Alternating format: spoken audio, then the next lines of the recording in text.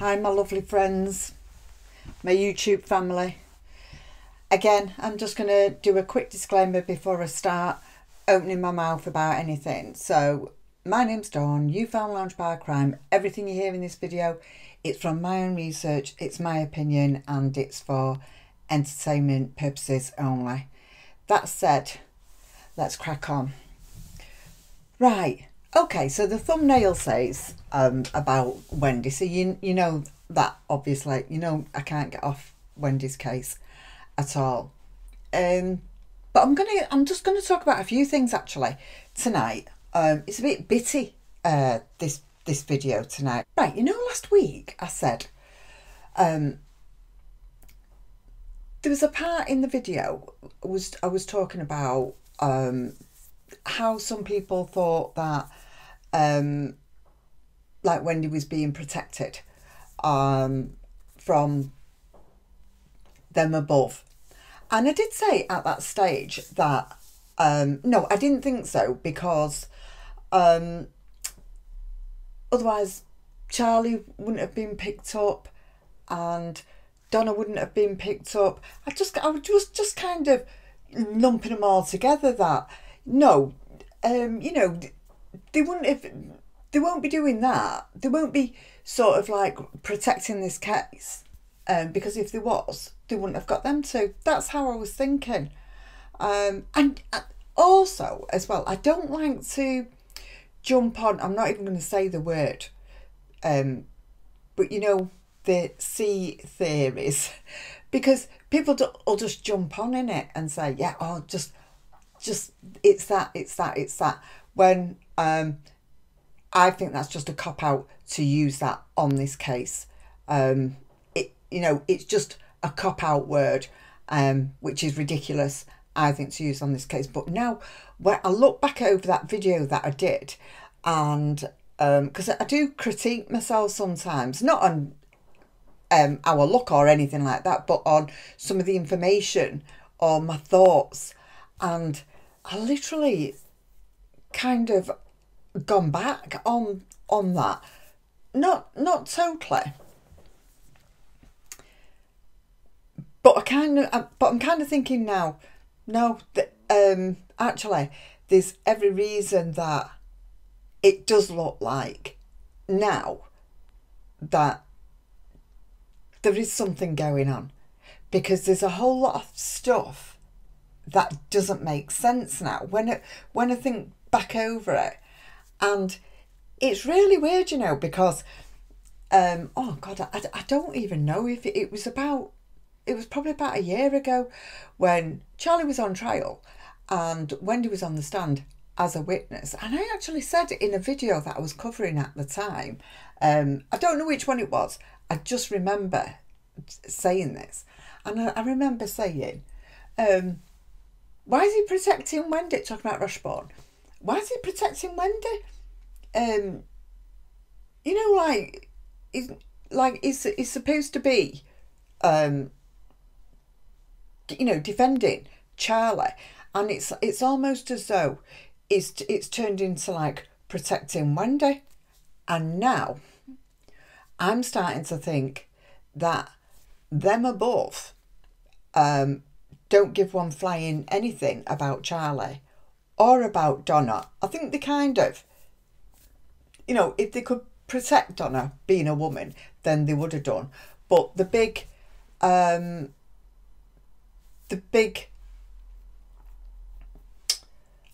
protection I can see, or I think I can see, seems to be with Wendi, and I'm wondering why. Now, I think a lot of us always kind of thought that, I mean, Charlie's defence and what Rushbourne allowed Charlie to move ahead with, that extortion and all the rest of it, was kind of ridiculous. But there was times, especially at the start of Charlie's trial as well, that if you remember when even when Rushbourne was talking to Judge Wheeler, he was very protective over Donna. And at that time I thought, but like, Donna's not on trial. So it seemed to me that obviously he was loaned out from Donna. The money was coming from Harvey. Okay, so he was loaned out to Charlie. And then, you know, you can protect my name, build the bricks, build the picture for us all, and then you can come back, you know, to protect me, sort of thing. Now, I do give myself a hard time sometimes if I don't pick up on something, but I'm not going to give myself a hard time, because I know that in these videos I've picked up on why I've been asking the questions. Why is he doing that? Why, you know, it's been so obvious, but it's only because now we're looking at a bigger picture now, aren't we? We're another 12 months further on. Yeah, I try not to give myself too much of a hard time, really, because I think doing something like this anyway, you can really beat yourself up if you're not careful. So you can't do that, otherwise you'd never move on. But I am glad that over my videos over the last couple of years that I can see and hear that I was asking the right things, like, you know, why is Rashborn protecting Donna? Why is he, you know, we're here about Charlie. Why is he doing this? Why is he doing that? And I just want to play you this. Now, the other thing, you always know that I always go back to that invitation as well, that Wendi got for the bourbon. And I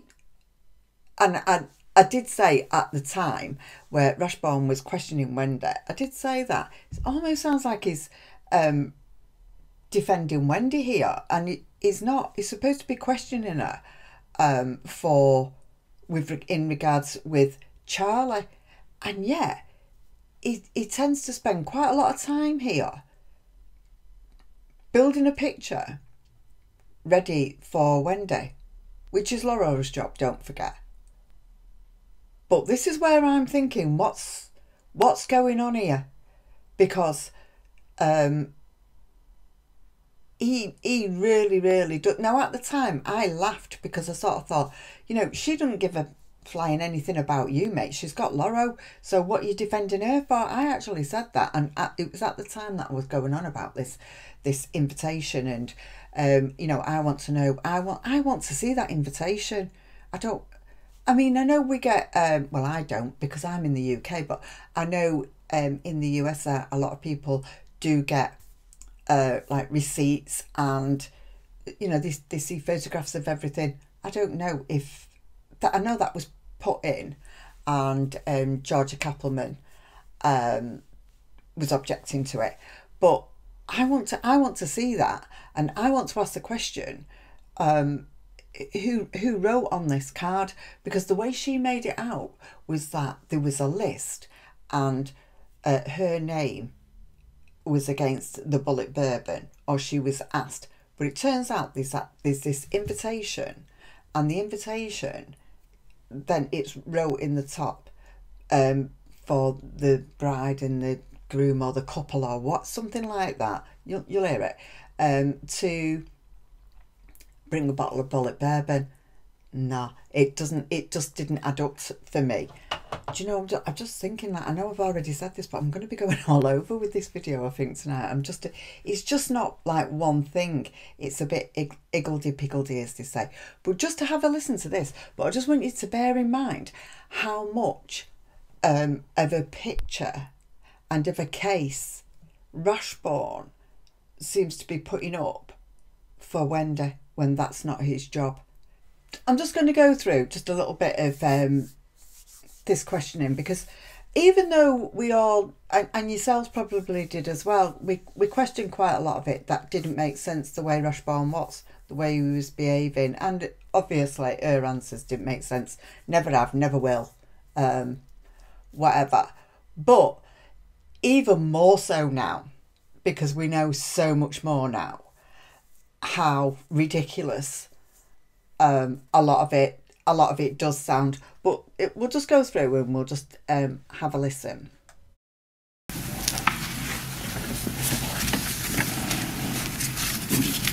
Looking at Defense Exhibit 29, Does that refresh your recollection that the warranty was under your father's name for Yes. that TV? Mm-hmm. A warranty with the Geek Squad? Yes.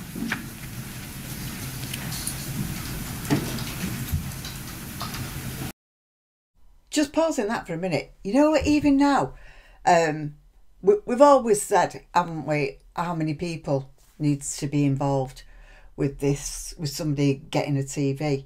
But yeah, you know, like as a lot of people have pointed out, £5,000 for a new TV. To be fair, it would have to be a top-notch one anyway. But yeah, how many people need to be involved in a TV repair? It doesn't make sense, Wendy. It's absolutely BS. It doesn't make sense. But on top of that, we've just seen the Sarah Boone case where George is like smashing the TV up, and they had no money, you know, and he's smashing this TV. That wasn't temper now, but that was all, you know, they were getting rid of that. That was Sarah setting George up. Bit like this, you know, it's everything's a setup, isn't it, in crime? Recently, it seems to be what we're seeing. But yeah, you've got somebody like, you know, George and Sarah smashing a TV to pieces, and you've got Wendi Adelson that's involved every member of her family about getting a new TV. Not even getting a new TV, repairing a TV. That we all know if there's a hole in the screen, what's the repairman going to do? Put a plaster on it? So it never made sense, any of it. Anyway, let's just carry on. Before you look at Exhibit 20, do you recall that your mother scheduled the appointment for the TV to be fixed with this Geek Squad? I remembered that I scheduled it, but it looks like she scheduled it and gave me the number to call in case I needed to reschedule it. And in fact, she emailed you on July 11th and told you if you can't keep the appointment on the 18th, call this number to reschedule it, right? Yes. You can put that aside.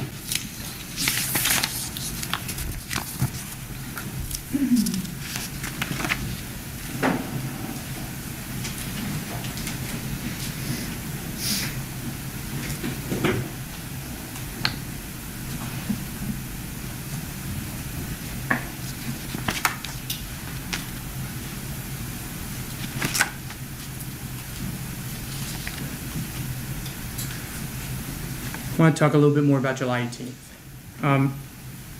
Do you recall leaving your house that day on Aqua Ridge Ray around 12:30 in the afternoon? I do.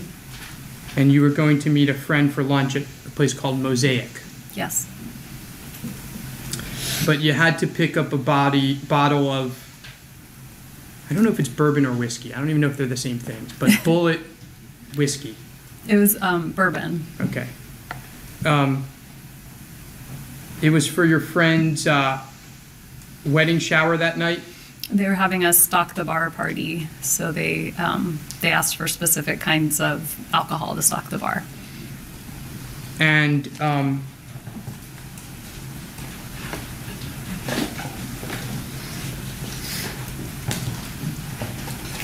showing you what's marked as Defense Exhibit 32. Is this the invitation that you received?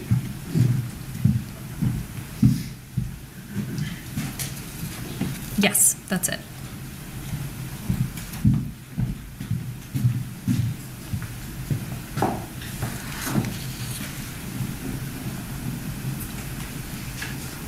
Judge, I would move Defense Exhibit 32 into evidence at this point in time. Any objection? Hearsay, Your Honor. Exception. State of mind. Just want to say, Rashburn wanted to move that into evidence. That was that invitation that I can't shut up about. But and the judge then had to say any objections to George Kappelman. I don't understand why George Kappelman, the minute Rashburn said I want to move that into evidence, why George Kappelman didn't say objection straight away. This is what I was going on about last week. It's like everything was, even then, was so laid back and sat back got to be asked. What if the judge didn't ask that? Okay, that might be his job and everything, but it's just that, when you watch a lot of other attorneys, they don't even get a chance to finish. If they don't want something in evidence, they don't get a chance to finish. They'll say, objection, hearsay. They'll just say it straight away. And it just feels like Judge Kappelman needs asking about everything. And this brings me back round to what I was saying last week about I didn't feel that that there was anything else going on, but I do now, and I don't know whether it's coming from her boss, it's coming from above him, from her boss through to her. I don't know.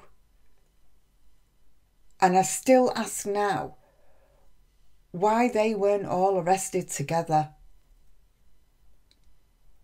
And right, also, why does Wendi have to be last in this little, what I kept calling last week, this little game of OCD? It's got to be this, it's got to be that. Why were they not all just picked up? Why does Wendi have to be last? So when I went over everything again last week, I kind of started looking at this picture now that actually, when you just keep watching it, you start to think to yourself, we've always said Wendi's being protected by the Adelsons, by the family, but I just feel like there's a little bit more going on here.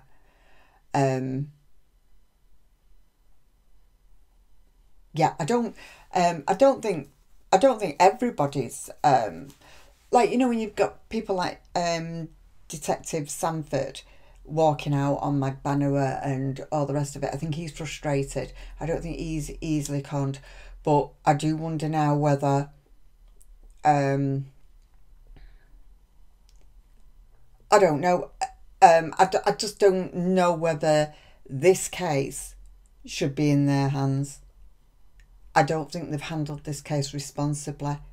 And like I was saying last week, how dare you, do that to the neighbour, Mr. Geiger,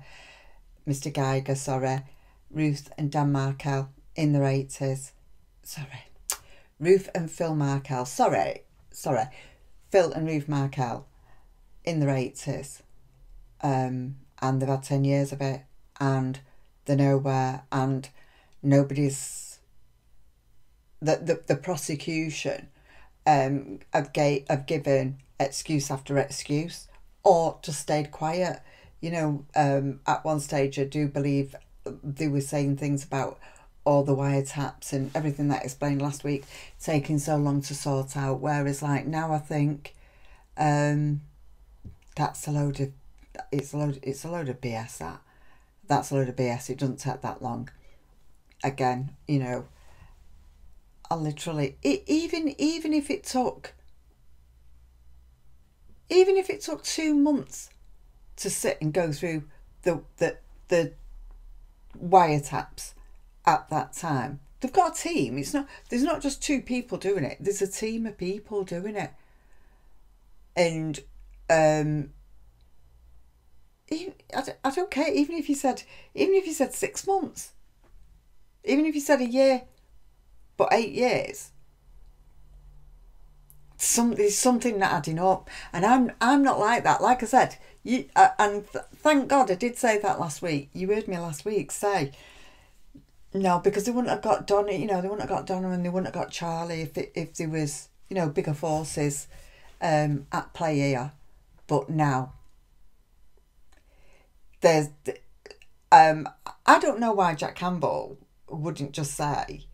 Right, yeah, go and get them all. I mean, he was talking last week about as well. Not last week. He was talking in one interview, we've got other cases to deal with as well. Why are you taking on other cases if you can't deal with this? This is, this isn't, to be fair, it's not difficult cases.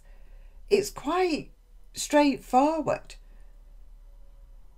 Wendi's committed perjury God knows how many times, and you're not doing nothing. It's a bit obvious, you know, that a woman of her age doesn't get mummy and daddy involved to buy a TV. Wouldn't visit the crime scene and wonder where the kids was. I mean, it's all dead basic stuff. And what you're kind of asking us to do is to play your game and act stupid. So what is going on? There's something not right. There's something not right. And so he goes on in this in his questioning, when Wendy's on the stand saying, you know, like, you was picked up and, you know, you was spitting out all sorts of ideas about what could have happened and all the rest of it. But what has all this got to do with Charlie sat there? It's as though he's got his finger in some other pie. This is just my opinion. So obviously he's being paid by Harvey, right? But it's as though something, there's something more to this. Even more so as well. Obviously, he did a bump when everything became conflicting as well. He couldn't get out of there quick enough because he knows that he's out of his depth and he can't handle it. So, but that was also, I think that was, there was also something behind that as well. Why he should do that.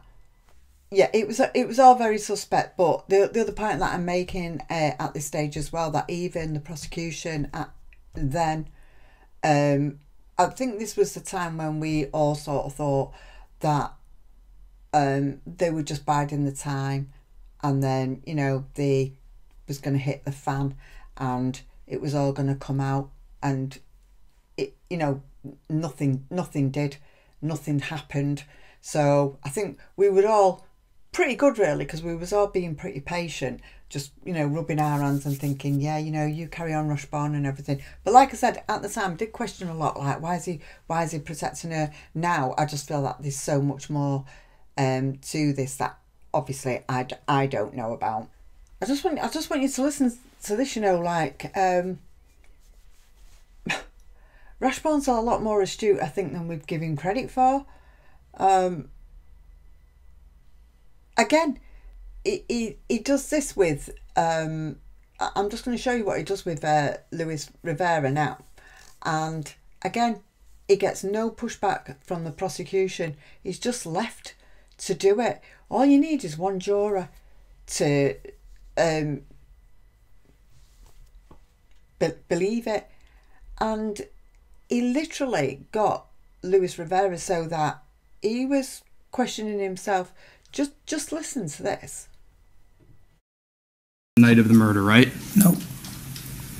Sigfredo never told you that he and Katie were getting paid every month after the murder, right? Never knew nothing about that.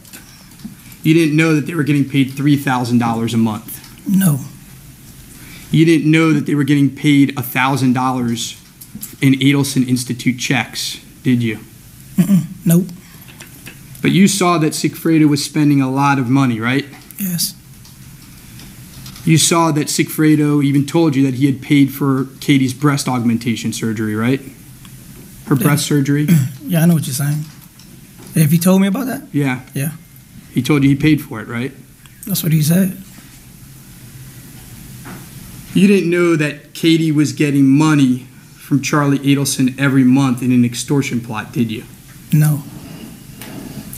In May of 2015, you get arrested on a federal RICO case, right? Yes, sir. And you were detained. Yes, sir. And you wanted to get out of prison, right? You wanted to get a bail. Yeah. You started thinking about the fact that Katie and Sigfredo seemed to be spending a lot of money, right? No. Okay.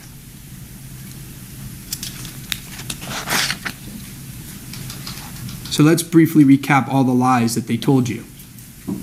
Not that you made, but that they told you. They lied to you about the purpose of the trip going to Tallahassee, right? Yeah. They lied to you about who the lady was on the street. Yeah. They lied to you about the amount of money they received. Yeah. they lied to you about getting money every month. Mm-hmm. Isn't it possible that they lied to you about the purpose of the job to begin with? They don't even got the money. Where they gonna get the money from? Isn't it possible that you thought it was a murder for hire, but it was really an extortion? Extortion to who? Charlie Adelson, not from you, but from them. Okay. Isn't it possible? I don't know. By the way, on Friday, you testified that you just wanted to rob the lady, right? Yes, sir. But Sigfredo was adamant. We can't rob the lady. We got to do the murder. Yes, sir. Isn't that because he wanted to keep on getting money every month? I don't know. But you would have just robbed him, right? Yep. Would have been a lot easier, right? Real quick. Would have been a one-time payment, right? That's it. Couldn't have gotten paid over time, though, right? I don't know. Well, if you rob someone, it's hard to keep robbing them over and over and over again. Absolutely, Right? of course. All right, so I want to back up a little bit, and I thank you for your honesty there.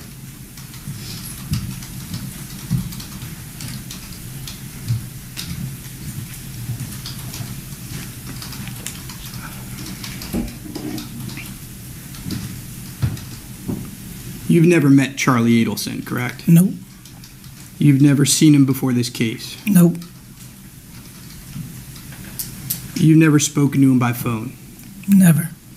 And you've never communicated with him in any way. Never. You've never met Donna or Harvey Adelson. Nobody. You never spoken to them by phone. I didn't meet nobody. And the same goes with Wendi Adelson, correct? Nobody. You know Sigfredo your whole life. Yes, sir. You're like brothers. Yes, sir. You've known Katie since she and Sigfredo started dating when they were teenagers. Yes, sir. You considered them to be married. Yes, sir. Sigfredo was deeply in love with Katie, right? Absolutely. He would do, as you've said, anything for her, right? Anything. He was, as you said, blind over her, right? Yes, sir. Katie treated him badly. Yes. She messed up his head, as you've said, right? Yes, sir. At some point, you learned from Sigfredo that Katie was having a relationship with someone she worked with, right? Yes, sir. Sigfredo told you that Katie was cheating on him with someone called the dentist. Yes, sir. According to what Sigfredo told you, Katie was sleeping with the dentist at the same time she was sleeping with Sigfredo, right? Yes, sir. So Sigfredo knew that Katie was cheating on him, Yes, sir. and he wasn't too happy about it, right? Nope. Sigfredo told you that the dentist had money. Let me rephrase. Sigfredo told you that Katie told him the person she was with was rich. No. Well, he told you that Katie would flaunt and show off to Sigfredo that the person she was dating with had money, right? I don't think so. You testified that when you and Sigfredo were on your way back to Miami, Sigfredo called Katie. Yes, sir. And are you aware that the state has call records which put that call at 12:30 p.m.? I don't know the time. Okay. Will you take my word that the call records for purposes of these questions show that that call happened at 12:30? If you say so. The call wasn't on speakerphone, right? No. And you were driving on the highway at the time, right? Yes, sir. With the window cracked open a bit. I don't remember. Fair enough. But it's your testimony that you were able to hear some of the conversation, correct? Yes, sir. And you think you heard Sigfredo tell Katie, it's done, right? I heard. You heard Sigfredo tell Katie, it's done. Yes. He's sitting And next to me. And what's that? He's sitting right next to me. Understand. And you think you heard Katie respond, I know. I think. I heard her. Okay. When you were interviewed by law enforcement, in September of 2016, right? Yes, sir. That was 2 years after the murder. Yes, sir. We're now 8 years after the murder, right? Yes. Your memory might have been a little bit better then. Is that fair to say? Yes. And during that interview, you told law enforcement that you didn't hear the "I know" comment. Do you recall that? No.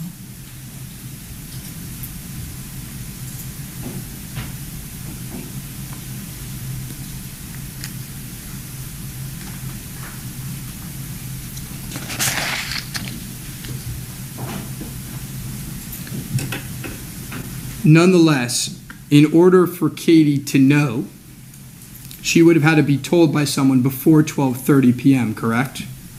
Yeah.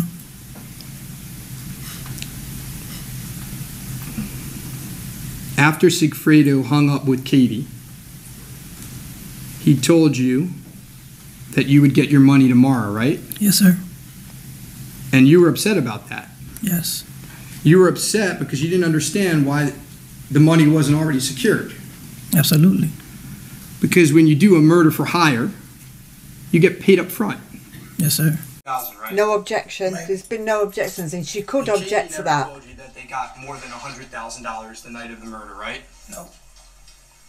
Sigfredo never told you that he and Katie were getting paid every month after the murder, right? Never knew nothing about that. Complete silence. You didn't know that they were getting paid $3,000 a month. No. You didn't. Right, I know that she will have time to have her say, but the thing is, there's being patient and there's being, I don't know what that is, but there was all the way through this, and it goes on like this till eventually Rashborn is saying, and you said this, but you did. You see, he's questioning him and he's not saying to him, what do you know? Did this happen? And that. He's saying, you didn't know this, did you? So of course he's going to say no. You didn't know that, did you? And he says no. He says no. So that in turn is telling the jury that it actually happened.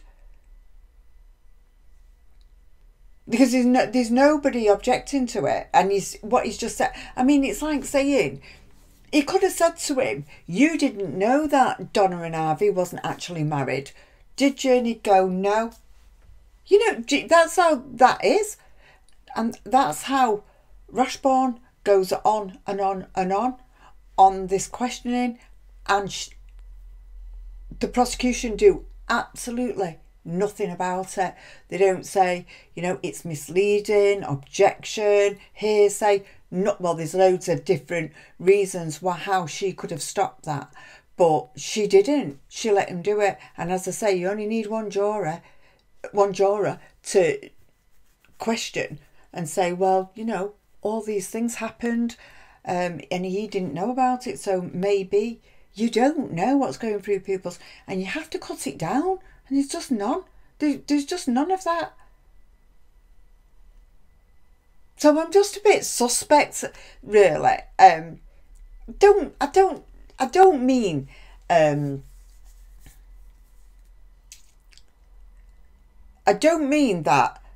I felt there was something suspect with the prosecution in that. I feel where it's suspect is, for some reason, there is no urgency with this trial. And I feel like now that we're seeing it's being dragged out, like Donna's, everything's being pushed back, constant pushbacks all the time. This is the game. So if this was real life, I was going to say that then and say, oh, it is real life. They would have said, like, this is happening, that's happening. We need to, before anything happens with Wendi, we need to pick her up. They've got her for so many things, but they're not picking her up. And it doesn't make sense. Everything that I've heard with the prosecution doesn't make sense. Everything that I've heard with Jack Campbell more recently in interviews makes absolutely no sense. Because let me tell you something, as a district attorney or whatever he is, you want as many cases solved in your district. You want as many under you. You want to be able to say blah, blah, blah, blah, blah. But it's as though they're pulling back. They're pulling back and they're pulling back. And I just think, I wonder if somebody has had a word in their ear. There's something not adding up, because it just stinks. The whole thing, there's something not right at all. And I'm just going to interrupt myself and just say, it's dead heavy tonight, isn't it, this one? But never mind that. Still subscribe, still smash that like button for me, and leave me a comment and tell me what you think about Rashi, or if your mind's changed at all on it. I had to pick Donna up before Wendi because they got Donna at the airport and everything. But yeah, that was like a friend of a friend, wasn't it, through Donna, who made that call. Now, if that hadn't have happened, where would we be now? They weren't being watched then, obviously. Both said that, you know, they could get that far. There had to be some kind of call to tip them off. But you see, even previous to that, you see, I thought that Wendi looked more guilty than Donna. So why had they not picked Wendi up well before that? I know you could say, you know, well, Donna was in conjunction with the Charlie thing. You could go on all night, you know, you could go on forever. It was because of this. It was like I said, a lot of people, even lawyers, have said they don't know why they weren't all just picked up together. But why is Wendi got to be last? And I still can't accept where that 8 years went. All this wiretap BS and all this crap, absolute rubbish. That, if you just think over that for a minute, that is, there's something wrong there. 8 years and nothing, absolutely nothing. And it feels as though the only time that they did do anything was when it was absolutely like pushed and pushed and pushed. And I think they thought, I mean, look how quick that they got the hitmen after, you know, everything. They got them so quick, and then they take 4 times longer to get one Adelson. When you look at the work that they had to do, I mean, they had to get like video cameras from a bus route to see the hitmen on the road. There was a lot of work involved in that, but they got it, no trouble. And I believe that the investigators and the forensic got all this information pretty quick as well. It's the prosecution that haven't done anything with it. It's all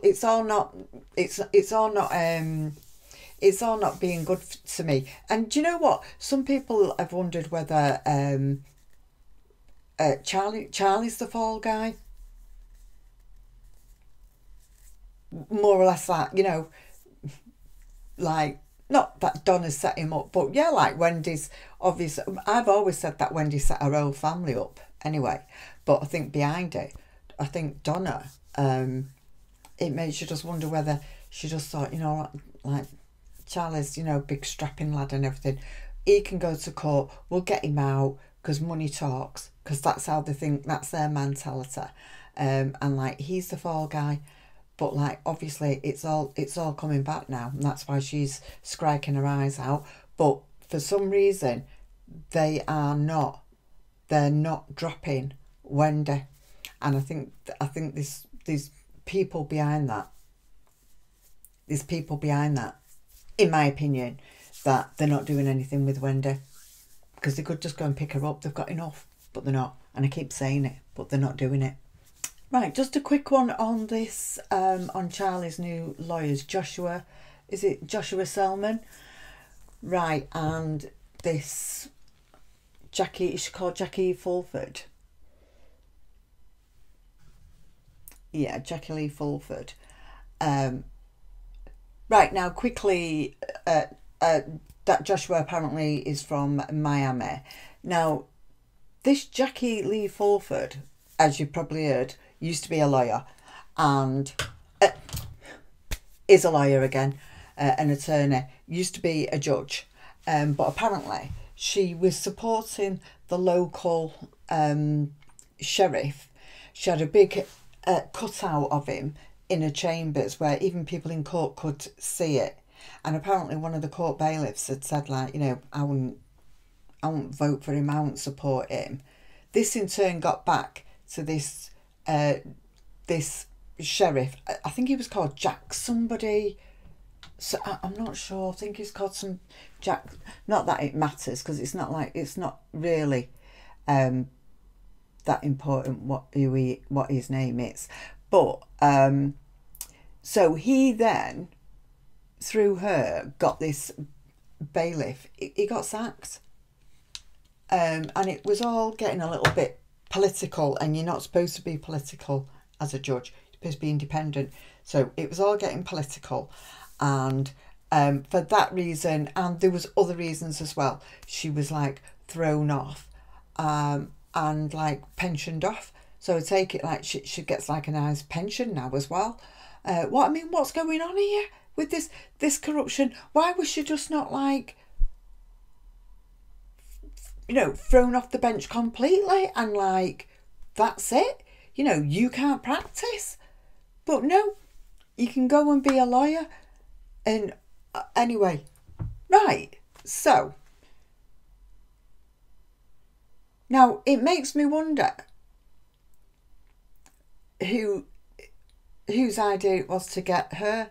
Now, somewhere, I don't know where, maybe you can come back and tell me about this one, because I can't find it now, but I'm sure somebody said that she was dealing with the divorce on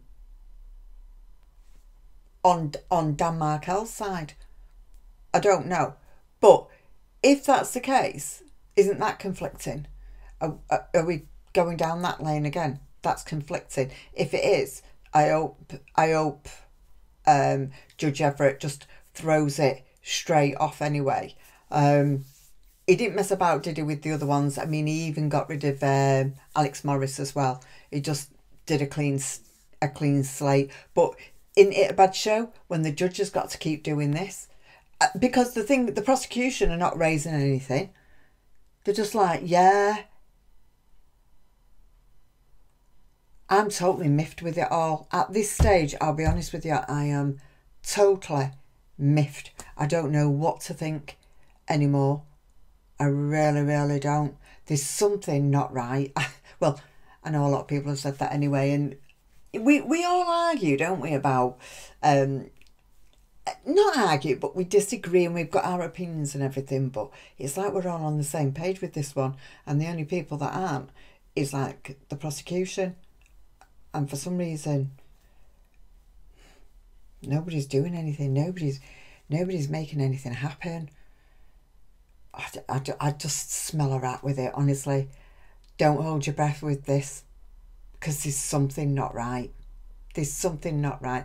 Unless they clear the prosecution and Jack Campbell with them off this case and get a whole new prosecution on it who can't be manipulated and have got a bit more oomph. Even if they're not being manipulated, they've got a bit more oomph and they just go at it. I don't know. I really don't know what to think. Anyway, a bit of a heavy one tonight, wasn't it? I can't think of anything else that I want to talk about, really. It's just that. It was just like all little bits and bobs. Obviously, we've got Charlie's, well, his appeal is like to one side now. He wants a retrial or something, doesn't he? So we'll have to see how that one goes. Yeah.